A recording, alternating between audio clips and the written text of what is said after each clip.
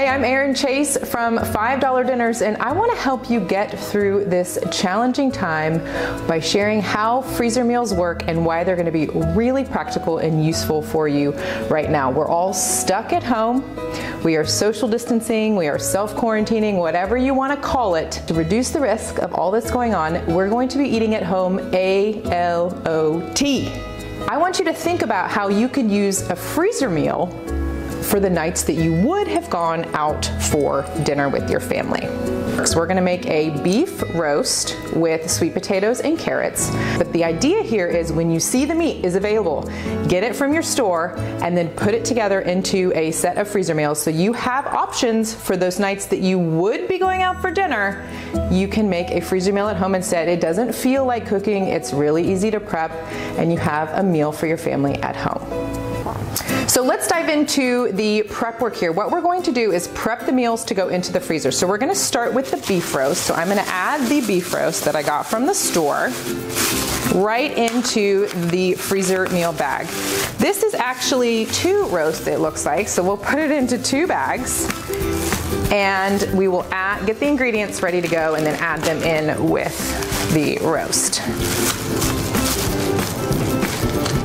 I love these freezer meal bag holders to hold the bags open so we don't make a mess all over the kitchen counter, and we do have these available in our online store. So next in our ingredient prep is going to be to peel and quarter these sweet potatoes. So I'm just gonna do that here. And then after that we will do the same with the carrots. Peel, and definitely do not want to peel these into your sink because potato peels in the sink is not a good combination. They will get in a big fight with your disposal. On our freezer cooking website, we have 1,000 recipes that work in this sort of prep ingredients in load bag sort of format that we're gonna go over here. So yeah, there's a lot of them, and I'm really particular about the type of recipe that I include. I need it to be fast to prep and really fast to cook. So it really, we hear from so many people that it doesn't feel like cooking. It's more like, it might be cooking, but it's more like reheating or, letting the slow cooker or the Instant Pot, in the case of the honey mustard chicken that we'll get to, even this beef roast, they're gonna cook it for you. So it doesn't really feel like you're doing anything, and you have this great meal ready to go. Peeling is done. So next, let's do the carrots. We're gonna just lop off the ends.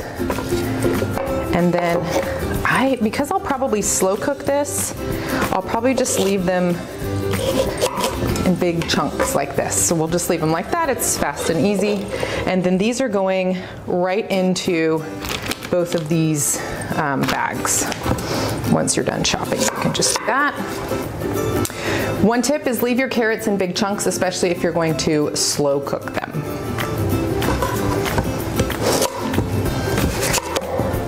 And really the same goes for the sweet potatoes. Because we're slow cooking them, we can just kind of run our knife through a couple times. You don't need to cut them down too small because they're gonna cook really nicely in the slow cooker with the rest of these ingredients.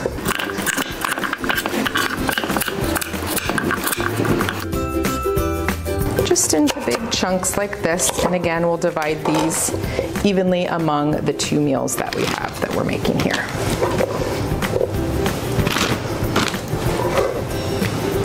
And last for this one, see how fast and easy that is, we're just gonna add some seasoning. This is just a seasoning blend. Pretty much any seasoning blend that's gonna work with meat and sweet potatoes, whatever your favorite seasoning blend is, you go ahead and use that.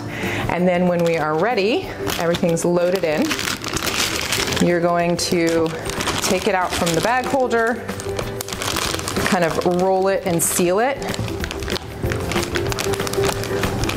There we go. Just kind of press the air out. These don't last all that long in my freezer, but if you're using, a freezer where you're gonna leave it in there for like, a year, you're gonna want to maybe use a vacuum seal, but that doesn't happen around here. So I just get as much air out as I can and then try and flatten it into the smallest you can. Roasts are a little bit harder to flatten because the meat is thicker. I will show you with the chicken how easy it is to flat freeze a freezer meal. This one's a lot trickier because it's thicker. So when it's time to put these in the freezer, because these two are thicker and about the same height, we can sort of roll them together, and together they will make one layer, and then we'll add the chicken meals onto the top here in just a couple of minutes, and then we'll put this whole sort of like almost Tetris style situation of our meals into the freezer.